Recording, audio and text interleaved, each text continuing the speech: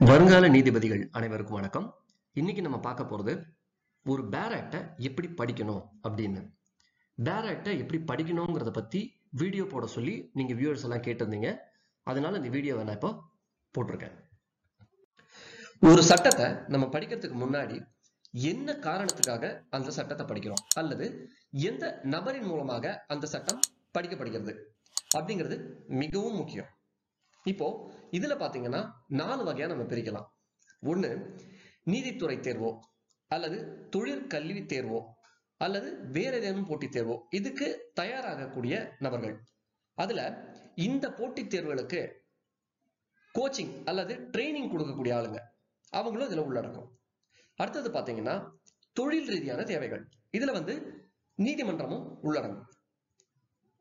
அடுத்தது பொதுவான இன்ட்ரெஸ்ட் அல்லது ஒரு தனிப்பட்ட தேவை. இதுல பாத்தீங்கன்னா பொதுமக்களுக்கு ஒரு சட்டத்தை பத்தி தெரிஞ்சுக்கணும் அப்படின்னு ஒரு ஆர்வம் இருக்கலாம், அல்லது ஒரு பொதுமக்கள்ல ஒருத்தர் ஏதேனும் ஒரு பாதிப்புக்கு ஆட்பட்டிருக்கலாம். அப்ப அவர் என்ன நினைப்பாரு, இந்த சட்டத்துல என்ன சொல்லியிருக்கு நம்ம தெரிஞ்சுக்கலாம், இந்த சட்டத்தினால தானே நான் பாதிக்கப்பட்டேன், தெரிஞ்சுக்கணும் அப்படின்னு நினைக்கலாம். அடுத்தது பாத்தீங்கன்னா நம்ம பாராளுமன்றமோ அல்லது சட்டமன்றமோ ஏற்கனவே இருக்கிற சட்டத்துல மாற்றங்கள் கொண்டு வரும். அப்போ அதுக்கும் ஏற்கனவே இருக்கிற சட்டத்தை படிச்சு அதுல என்னென்ன இருக்குன்றதை தெரிஞ்சுக்கணும். சோ இதை நம்ம 4 வகையா பிரிக்கலாம். இந்த 4 வகைக்கும் எப்படி பேர் ஆக்டை படிக்கணும் அப்படிங்கிறத நம்ம மேற்கொண்டு பார்ப்போம். இப்போ நீதித்துறை தேர்வுகள் அல்லது தொழிற்கல்வி தேர்வுகள் அல்லது ஏதேனும் ஒரு போட்டித் தேர்வுகள் இதெல்லாம் எழுதுறவங்க ஒரு பேர் ஆக்டை படிச்சா எந்த மாதிரி படிக்கணும் அப்படிங்கிறதுக்கு ஒரு 10 வழிவகைகள் இல்ல டெக்னிக்ஸ் சொல்லியிருக்கேன். இதுல முதல்ல பாத்தீங்கன்னா அந்த ஆக்டோட முழு பேரையும் படிக்கணும். அடுத்தது அந்த ஆக்டுக்கு ஏதேனும் நம்பர் இருக்குன்னா, உதாரணத்துக்கு ஆக்ட் நம்பர் அப்படின்னு போட்டு ஒரு நம்பர் போட்டு வரும், அந்த நம்பர் என்ன. அடுத்தது எந்த வருடம், ஒவ்வொரு ஆக்டுக்கும் ஒவ்வொரு வருடம் இருக்கும், அது என்ன வருடம்னு பார்க்கணும். அடுத்தது என்னைக்கு இது நோட்டிஃபை பண்ணப்படுது, அதாவது கெசட்ல பப்ளிஷ் பண்றாங்க என்னைக்கு இதை அப்படின்றத பார்க்கணும். அடுத்தது என்னையிலேருந்து இந்த சட்டம் செயல்படுத்தப்படும், இது மிகவும் முக்கியம். ஏன்னா போட்டித் தேர்வுகள்ல என்னையிலேருந்து அந்த சட்டம் செயல்படுத்தப்பட்டது அப்படிங்கிற கேள்வி பலமுறை வந்திருக்கு. அதனால அதை கொஞ்சம் நீங்க உன்னிப்பா கவனிக்கணும். ரெண்டாவது, இன்னைக்கு என்னென்ன சேஞ்சஸ் வந்திருக்கு இல்ல அமெண்ட்மெண்ட் வந்திருக்கு இந்த ஆக்ட்ல அப்படிங்கிறத பார்க்கணும். அடுத்தது ஒட்டு மொத்தமா அந்த ஆக்ட் சொல்ல வர விஷயம் என்ன பேர் ஆக்ட்ல. இப்போ உதாரணத்துக்கு பாத்தீங்கன்னா இந்திய ஒப்பந்த சட்டம், இந்தியன் கான்ட்ராக்ட் ஆக்ட் அப்படின்னு வச்சுங்க. இந்தியன் கான்ட்ராக்ட் ஆக்ட்ல பொதுவாகவே கான்ட்ராக்ட், அதாவது ஒப்பந்தம் சம்பந்தப்பட்ட விஷயங்கள் வரும். ஒப்பந்தத்துல யார் யாரெல்லாம் இருக்கலாம், ஒப்பந்தத்துல என்னென்ன தேவைகள், ஒப்பந்தத்துல எதெல்லாம் செய்யலாம் எதெல்லாம் செய்யக்கூடாது, எது செஞ்சா செல்லும் எது செஞ்சா செல்லாது, இப்படிங்கிற மாதிரி ஒரு ஓவரால் ஐடியா, மொத்தமா சேர்த்து ஒரு ஐடியா அந்த ஆக்ட்ல என்ன இருக்குன்றதை தெரிஞ்சுக்கணும்.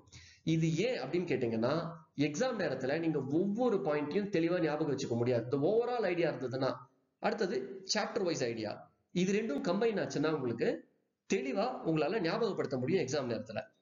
அடுத்தது 4வது பாயிண்ட் பாத்தீங்கன்னா சாப்டர், ஷெட்யூல் இல்ல அனெக்ஷர் இப்படி இருக்குன்னு வச்சுங்க, பிரிஞ்சு பிரிஞ்சு. அப்போ அந்த சாப்டர்ல என்ன சொல்லப்பட்டிருக்கு மொத்தமா, இப்ப நம்ம எப்படி ஒரு ஆக்டுக்கு மொத்தமா ஈகிள் வியூ பார்த்தோமோ அதே மாதிரி ஒரு சாப்டருக்கு என்ன வியூ, இந்த சாப்டர்ல சொல்லப்படுற விஷயங்கள் என்னென்ன அப்படின்னு. அடுத்தது சில ஆக்ட்ல பாத்தீங்கன்னா ஷெட்யூல்னு இருக்கும். ஷெட்யூல்ல தண்டனைகள் சில சமயங்கள் சொல்லப்பட்டிருக்கலாம், இல்ல சில குறிப்பிட்ட விஷயங்கள் இப்படிதான் செய்யணும், இல்ல இதுக்கு இந்த கால அவகாசம் அப்படிங்கிற மாதிரி விஷயங்கள் சொல்லப்பட்டிருக்கலாம். இந்த மாதிரி பல விஷயங்கள் இருக்கலாம். சோ நீங்க அதையும் தெரிஞ்சுக்கணும். அடுத்தது அனெக்ஷர்ஸ். இப்போ உதாரணத்துக்கு பாத்தீங்கன்னா சட்டத்துல சொல்லப்பட்ட ஒரு விஷயத்தை செய்யறதுக்கு நம்ம ஒரு ஃபார்ம் கொடுக்க வேண்டியது இருக்கும். அந்த ஃபார்ம் எந்த ஃபார்மேட்ல இருக்கணும் இல்ல எது மாதிரி இருக்கணும் அப்படிங்கிற விஷயத்த இந்த அனெக்ஷர்ல சொல்லியிருப்பாங்க. சில சமயங்கள் இதுல இருந்தும் கேள்விகள் கேட்கப்படுது, இந்த விஷயத்த சொல்லப்பட்டிருக்க ஆனெக்ஷர் என்ன அப்படிங்கிற மாதிரி கூட சில சமயம் நம்மளுக்கு நீதிபதி தேர்வுகள் கேள்விகள் கேட்கறாங்க. அதே மாதிரி சில சமயம் ஷெட்யூல்ல இருந்தும் கேள்வி வரும். அதனால இதையும் நீங்க படிக்கிறது மிக முக்கியம். அடுத்தது எப்படி படிக்கணும் அப்படின்னு பாத்தீங்கன்னா, முதல்ல ஒரு செக்ஷன் எடுத்துக்கணும். அடுத்தது அதுக்குள்ள இருக்கிற சப்செக்ஷனை படிக்கணும். அதுக்கப்புறம் அதுக்கு எக்ஸ்பிளனேஷன்ஸ் கொடுத்திருந்தாங்கன்னா அந்த எக்ஸ்பிளனேஷன்ஸை படிக்கணும். அதுக்கு அடுத்தது பாத்தீங்கன்னா இல்லஸ்ட்ரேஷன், அதாவது உதாரணங்கள் ஏதாவது கொடுத்திருந்தாங்கன்னா படிக்கணும். இப்ப சில சமயம் என்ன ஆகும்னா நம்மளுக்கு ஒட்டு மொத்தமா படிக்கும் போது புரியாது மொத்த செக்ஷனும். அப்ப நம்ம என்ன பண்ணலாம்னா வார்த்தை பை வார்த்தையா ஒவ்வொரு வார்த்தையா நம்ம படிச்சு ஒவ்வொரு வார்த்தையா கோத்து நம்ம புரிஞ்சுக்க முயற்சி பண்ணலாம். அடுத்தது பாத்தீங்கன்னா சென்டென்ஸ் பை சென்டென்ஸா ஒவ்வொரு வாக்கியங்களா நம்ம படிச்சு கூட புரிஞ்சுக்கலாம். இது நம்மளுக்கு ஒரு தெளிவை ஏற்படுத்தும். அடுத்தது பாத்தீங்கன்னா சில சமயங்கள்ல என்ன ஆகும்னா ஒரு செக்ஷன் இருக்கும், அந்த செக்ஷன் வேற ஒரு ஆக்ட்ல இருக்கிற வேற ஒரு விஷயத்தோட இந்த செக்ஷனை கனெக்ட் பண்ணும். அப்ப அந்த மாதிரி வரக்கூடிய விஷயங்கள்ல நம்மளுக்கு தேர்வுகள்ல கேள்வி கேட்கறதுக்கு வாய்ப்பு இருக்கு. அதனால அதை நம்ம கொஞ்சம் உன்னிப்பா கவனிக்கணும். இப்ப உதாரணத்துக்கு பாத்தீங்கன்னா ஈஸ்ட்மெண்ட்டை பத்தி லிமிடேஷன் ஆக்ட்ல சொல்லப்பட்டிருக்கு. எப்போ ஈஸ்ட்மெண்ட் வந்து லிமிடேஷன் ஆக்ட்ல பொருந்தாது அப்படிங்கிற விஷயத்தையும் செக்ஷன் 29 சப் கிளாஸ் 4ல வந்து சொல்லியிருக்காங்க. நான் ஏற்கனவே லிமிடேஷன் ஆக்டை பத்தி ஒரு வீடியோ போட்டிருக்கேன். பார்க்காதவங்க அந்த வீடியோ போய் பாருங்க. அதுக்குண்டான லிங்க் வந்து நான் ஐகார்டாவும் டிஸ்கிரிப்ஷன்லையும் கொடுத்துருக்கேன். அடுத்தது செக்ஷன் வந்து சில சமயம் பாத்தீங்கன்னா ஆரம்பத்துல செக்ஷன் வந்து டெஃபினிஷன் கொடுத்திருப்பாங்க. பெரும்பாலான கேள்விகள் பரீட்சையில இதுல இருந்து வருது.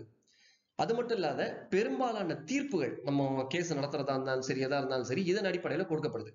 அதுக்கப்புறம் அந்த டெஃபினிஷனை எக்ஸ்பிளைன் பண்ணக்கூடிய விஷயங்களை சில சமயம் சொல்லியிருப்பாங்க.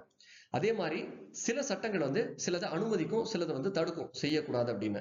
ஸோ இந்த மாதிரி நீங்க பாகுபடுத்திக்கலாம். டெஃபினிஷன் தனியா, எக்ஸ்பிளனேஷன் தனியா, எதெல்லாம் அதை அனுமதிக்குது, எதெல்லாம் அனுமதிக்கிறது இல்லை அப்படிங்கிறத பிரிச்சு நீங்க வந்து பார்க்கலாம்.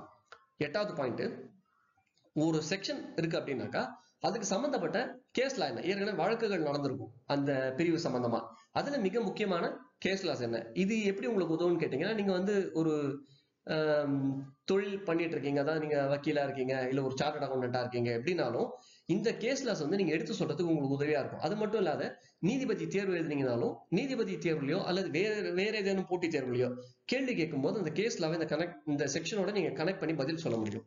அடுத்தது, இப்போ உதாரணத்துக்கு சில இடங்கள்ல வந்து நம்பரை வச்சு சொல்லுவாங்க செக்ஷன்ல. உதாரணத்துக்கு பாத்தீங்கன்னா இப்ப லிமிடேஷன் ஆக்ட்ல இதுல இருந்து இத்தனை வருஷம், இதுல இருந்து இத்தனை வருஷம் அப்படின்னு கணக்கு மாதிரி சொல்லிட்டு வருவாங்க. அப்ப அந்த மாதிரி விஷயங்களை நீங்க மேத்தமெட்டிக்கலா, அதாவது கணக்கு ரீதியா நம்பரை வச்சு நீங்களே ஒரு உதாரணம் கண்டுபிடிச்சு நீங்க எழுதலாம். இதையும் வந்து நான் ஏற்கனவே போட்டிருக்க லிமிடேஷன் ஆக்ட் வீடியோல வந்து நான் சொல்லியிருக்கேன்.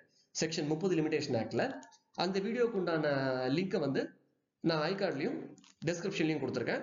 அதை பார்க்காதவங்க கண்டிப்பா அதை போய் பார்த்துட்டு இதை நீங்க படிச்சீங்கன்னா உங்களுக்கு தெளிவு பிறக்கும். அடுத்தது, சில சமயம் என்ன ஆகும்னா செக்ஷன்ல சொல்லப்பட்டிருக்க மொழி நம்மளுக்கு தெரிஞ்ச மொழியா கூட இருக்கும். தமிழ்ல இருக்கலாம், இல்ல ஆங்கிலத்துல இருக்கலாம். நம்மளுக்கு மொழி தெரியும், ஆனா அதை படிக்கும் போது நம்மளுக்கு புரியாது, ரொம்ப கன்ஃபியூசிங்கா இருக்கும். அப்ப என்ன பண்ணலாம்னாக்கா தனித்தனி சென்டென்ஸா அதை பிரிக்கலாம், இல்ல தனித்தனி வார்த்தைகளா பிரிக்கலாம். இல்லைன்னா அந்த செக்ஷனை அதனுடைய உதாரணம் கொடுத்திருக்காங்க பாருங்க, அந்த உதாரணத்தோட கனெக்ட் பண்ணி பார்த்து நம்ம புரிஞ்சுக்க முயற்சி பண்ணலாம். அடுத்தது, தொழில் ரீதியா வேலை செய்யக்கூடியவர்கள் அல்லது தொழில் செய்யக்கூடியவர்கள் இவங்களுக்கு எப்படி ஒரு பேர் ஆக்டா படிக்கணும் அப்படின்றத பத்தி சொல்லியிருக்கேன். இப்போ பொதுவாகவே தொழில் தேவைகள் அப்படின்னா, ஒரு வழக்கறிஞர் இருக்காருன்னா அவருடைய கிளைண்ட் இருக்கலாம். அந்த கிளைண்ட் வந்து தனிநபராகவும் இருக்கலாம், கம்பெனியாகவும் இருக்கலாம், இல்ல கவர்மெண்டாவும் இருக்கலாம், யாரா வேணாலும் இருக்கலாம். இல்ல ஒரு சார்ட்டர்ட் அக்கௌண்டன்ட் இருக்காருன்னா அவருடைய கிளைண்டா இருக்கலாம், இல்ல யாரா வேணாலும் இருக்கலாம். இந்த மாதிரி தொழில் யார் யாரெல்லாம் பண்றாங்களோ அவங்களுக்கு இந்த மாதிரி அட்வைஸ் கொடுக்க வேண்டிய அவசியம் இருக்கும். அப்ப அந்த சூழ்நிலைகள்ல அவங்க எல்லாம் ப்ரொஃபஷனல் ரெக்யர்மெண்ட்ஸ் கீழே வந்துருவாங்க. அடுத்தது, நம்ம வந்து நம்மள மாதிரியே இருக்கக்கூடிய மற்ற நபர்கள், அதாவது ஒரு வழக்கறிஞர் இன்னொரு வழக்கறிஞர் கிட்ட, அல்லது ஒரு வழக்கறிஞர் வந்து ஒரு சார்ட்டர்ட் அக்கௌண்டன்ட் கிட்ட, அதாவது பட்டய கணக்காளர் கிட்ட, இல்ல யாரோ ஒருத்தர், இந்த மாதிரி நம்ம பேசும்போது சில விஷயங்கள் நம்ம டிஸ்கஸ் பண்ண வேண்டியது இருக்கும். அதுவும் ப்ரொஃபஷனல் தேவைதான். அடுத்தது பாத்தீங்கன்னா, ஒரு ஆர்குமெண்ட் நம்ம பண்றோம் கோர்ட்ல, இல்ல ஒரு ட்ரிபியூனல்ல போய் ஆர்கியூ பண்றோம், இல்ல கமிஷன்ல நம்ம சொல்ல வேண்டிய விஷயத்த சொல்றோம். இப்ப இந்த மாதிரி எல்லா சூழ்நிலைகளும் ப்ரொஃபஷனல் ரெக்யர்மெண்ட்ஸ் தான். அடுத்தது, நம்மளுக்கு ஒரு விஷயத்தை பத்தி தெரிஞ்சு நம்ம வந்து திறமையானவரா அதுல மாறணும் அப்படின்னு நினைச்சா அதுவும் ப்ரொஃபஷனல் ரெக்யர்மெண்ட் தான். அடுத்தது பாத்தீங்கன்னா, ஒரு நீதிபதி இருக்காரு, அவர் தீர்ப்பு கொடுக்கணும் அப்படின்னு நினைச்சா அப்ப தீர்ப்பு கொடுக்கறதுக்காக அவர் அந்த ஆக்டை வந்து படிக்க வேண்டியது இருக்கும். அதுவும் வந்து ப்ரொஃபஷனல் ரெக்யர்மெண்ட் தான். இப்போ அந்த ப்ரொஃபஷனல் ரெக்யர்மெண்ட் அடிப்படையில பேர் ஆக்ட்ஸ் எப்படி படிக்கிறது அப்படிங்கிறத பார்ப்போம். மொத்தமா 6 டிப்ஸ் வந்து நான் அதுல சொல்லியிருக்கேன். முதல்ல என்ன ஆகும்னு கேட்டீங்கன்னா, ஒரே விஷயத்த 10 ஆக்ட்ல சில சமயங்கள்ல சொல்லியிருப்பாங்க. அப்போ எந்த ஆக்டை எனக்கு பொருத்தி பார்க்கணும், அதாவது என் கையில இருக்கக்கூடிய விஷயத்துக்கு, அதாவது ஒரு கேஸா இருக்கலாம் அல்லது ஒரு பிரச்சனையா இருக்கலாம், எதுக்காக இருந்தாலும் எப்படி பொருத்தி பார்க்கறது அப்படின்றத பார்த்து சரியான பேர் ஆக்டை நம்ம தேர்ந்தெடுக்கணும். அடுத்தது, அப்படி தேர்ந்தெடுத்ததுக்கு அப்புறமா அதுல ஏதாவது புதுசா அமெண்ட்மெண்ட்ஸ் வந்திருக்கா அப்படிங்கிற விஷயத்த நம்ம பார்க்கணும். அதுக்கு அடுத்தது, அந்த ஆக்ட்ல இண்டெக்ஸ் ஃப்ரண்ட் பேஜ்ல பாத்தீங்கன்னா 1 2 3 போட்டு என்னென்ன சாப்டர்ஸ் என்ற பிரிவெல்லாம் கொடுத்திருப்பாங்க. அதுல போயிட்டு நம்ம தேடுற அந்த சப்ஜெக்ட் அதுல இருக்கா அப்படிங்கிற மாதிரி நம்ம பார்க்கலாம். அடுத்தது, இதுல நம்ம ப்ரொஃபஷனலா பண்றதுனால நம்மளுக்கு எதிர இருக்கக்கூடிய நபரும் அதே ஆக்ட்ல பல விஷயங்களை பார்த்துட்டு வருவார். அதனால நம்மளுக்கு எதிராக இருக்கக்கூடிய செக்ஷன்ஸ் என்னென்ன, நம்மளுக்கு பாதகமா இருக்கக்கூடிய விஷயங்கள் என்னென்ன அந்த ஆக்ட்ல, அதையும் நம்மளுக்கு சாதகமா இருக்கிற விஷயங்களும் ரெண்டுத்தையும் சேர்த்து நம்ம பார்க்கணும். அடுத்தது இதுல ரொம்ப தேவையான விஷயங்கள் எதெல்லாம் இருக்கோ, தேவையான பிரிவுகள் என்னென்ன இருக்கோ, இது வேற ஏதாவது ஆக்ட இருக்கக்கூடிய விஷயத்த பாதிக்குமா அல்லது வேற ஏதேனும் சட்டத்தில் இருக்கக்கூடிய விஷயத்த தொடர்பு படுத்துமா அப்படிங்கிறதையும் பார்க்கணும். அடுத்தது அந்த செக்ஷன்ஸ் நம்ம மறுபடியும் கேஸ் லாஸ், நான் ஏற்கனவே சொன்ன மாதிரி இதுக்குண்டான வழக்குகள் என்ன நடந்திருக்கோம் அந்த வழக்குகளோட நம்ம அதை இணைச்சு பார்க்கலாம். அப்போ நம்ம கேஸ் ஆர்கியூ பண்ணும் போதோ இல்ல ஒரு கேஸை வந்து எடுத்து சொல்லும் போதோ நம்ம இன்னும் தெளிவா சொல்ல முடியும்.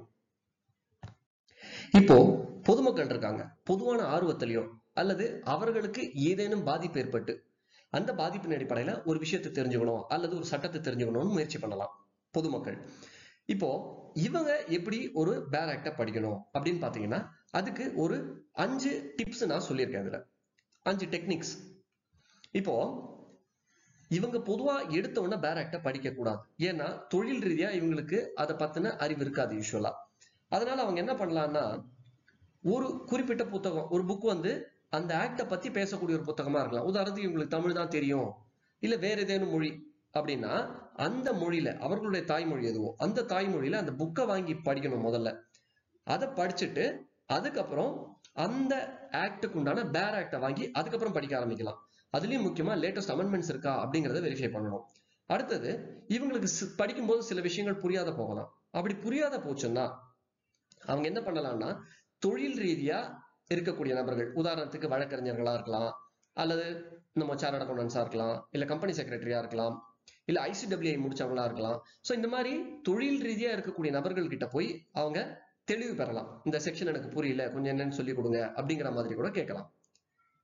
இதுக்கு அடுத்தது 4வது பாத்தீங்கன்னா இவங்க ஒவ்வொரு செக்ஷனையும் தனித்தனியா பிரிச்சு படிக்கணும் அப்படிங்கிறதுக்கு பதிலாக ஒட்டுமொத்தமா அந்த ஆக்ட் என்ன சொல்ல வருது, மொத்தமா ஓவரால் ஐடியா என்ன அப்படின்றத முக்கியத்துவம் கொடுத்து பார்க்கலாம்.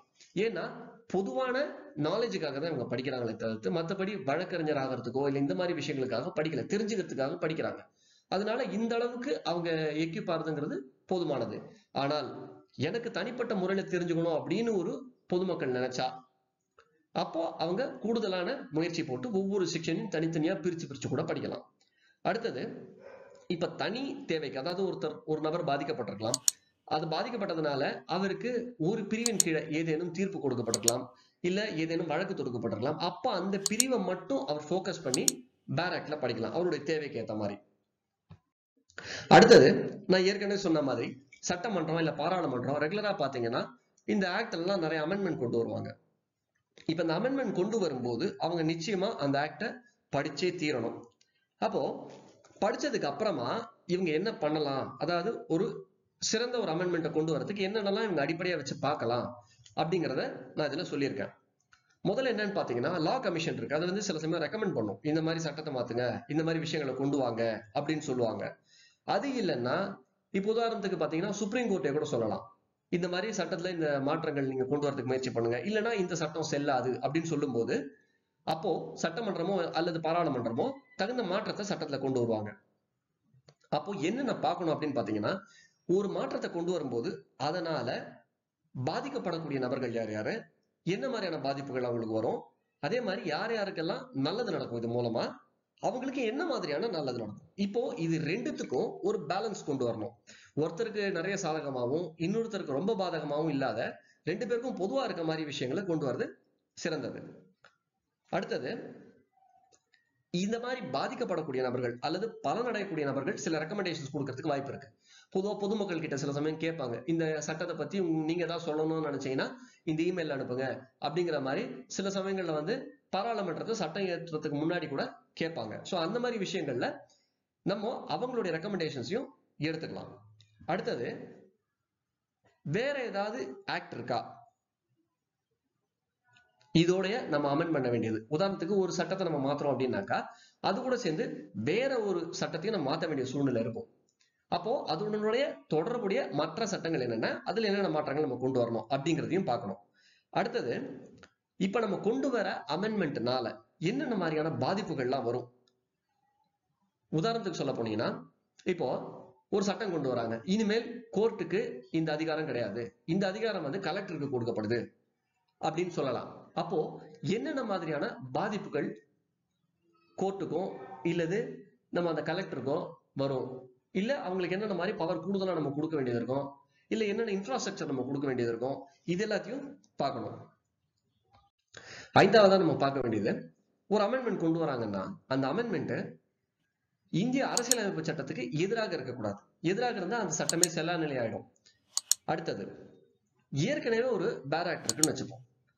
அந்த பேர் ஆக்ட்ல எந்த செக்ஷனை நம்ம அமெண்ட் பண்ணணும், இல்ல எந்த செக்ஷனை ரிப்பீல் பண்ணணும், அதாவது நம்ம தள்ளி வைக்கணும், அல்லது இந்த ஆக்டே மொத்தமா எடுத்துட்டு வேற ஒரு புது ஆக்டை கொண்டு வரணுமா அப்படிங்கிறதையும் சேர்த்து தான் அனலைஸ் பண்ணணும். அப்ப அதுக்கு ஏற்கனவே இருக்கிற ஆக்டை வந்து படிக்கணும். படிச்சாதான் இதுல என்னென்ன மாற்றங்கள் கொண்டு வரணுங்கிற தெளிவு பிறக்கும். அடுத்தது, ஒரு குறிப்பிட்ட செக்ஷனை மட்டும் நம்ம அமெண்ட் பண்றதுனால ஒட்டுமொத்த ஆக்ட்ல எங்கெங்கெல்லாம் பாதிப்பு வரும் அப்படிங்கிறதையும் பார்க்கணும். இது மூலமா ஒரு தெளிவான அமெண்ட்மெண்ட் கொண்டு வரதுக்கு வழி பிறக்கும். நம்ம சேனல் இப்ப 100 சப்ஸ்கிரைபர்ஸ் இருக்கு. மேலும் 1000 வியூஸ் தாண்டி போயிருக்கு. அது மட்டும் இல்லாத 50 பப்ளிக் ஹவர்ஸையும் தாண்டி இருக்கு, அதுவும் ஒரு மாசத்துக்கு குறைவான நேரத்துல. இதெல்லாம் வியூவர்ஸான சப்ஸ்கிரைபர்ஸான நீங்க இல்லைன்னா நடந்திருக்கிறதுக்கு வாய்ப்பே இல்லை. சேனலுக்கு இந்த அளவு வளர்ச்சி கொடுத்த உங்க எல்லாருக்கும் என்னுடைய மனமார்ந்த நன்றிகள். இந்த சேனல்ல நீதித்துறை தேர்வு எழுதுபவர்கள், அப்புறம் வேற ஏதேனும் போட்டித் தேர்வுகள் எழுதுபவர்கள், அடுத்தது வேற ஏதேனும் தொழில்முறை தேர்வுகள் எழுதுபவர்கள், இவங்க எல்லாருக்கும் பயனுள்ள பல வீடியோஸ் வந்து ரெகுலரா போடப்படுது. உங்களுக்கு இந்த வீடியோ பிடிச்சிருந்ததுன்னா கட்டாயமா ரெட் கலர் சப்ஸ்கிரைப் பட்டனை பிரஸ் பண்ணி சப்ஸ்கிரைப் பண்ணுங்க. மேலும் ஆல் அப்படின்னு வரும், அந்த பட்டனையும் பிரஸ் பண்ணுங்க. அப்பதான் நான் போடுற ஒவ்வொரு வீடியோவும் முதல்ல வர உங்களுக்கு வந்து சேரும். இந்த வீடியோவை யாருக்கு பயன் இருக்குமோ அவங்களுக்கு கட்டாயமா ஷேர் பண்ணுங்க. இந்த வீடியோ உங்களுக்கு பிடிச்சிருந்ததுன்னா தம்ஸ் அப் பட்டனை பிரஸ் பண்ணுங்க. நான் இந்த வீடியோல ஏதேனும் சொல்லாத விட்டுட்டேன்னு நினைச்சாலோ, இல்ல நான் வேற ஏதேனும் விஷயங்களை பத்தி வீடியோ போடணும்னு நீங்க நினைச்சாலோ கட்டாயமா அதை கமெண்ட்ல லீவ் பண்ணுங்க. அதுக்குண்டான வீடியோ போடுறதுக்கு நான் முயற்சி பண்றேன். நாம் அனைவரும் ஒருங்கிணைந்து ஒரு கற்றறிந்த சமுதாயத்தை உருவாக்க முயற்சி செய்வோம். நன்றி.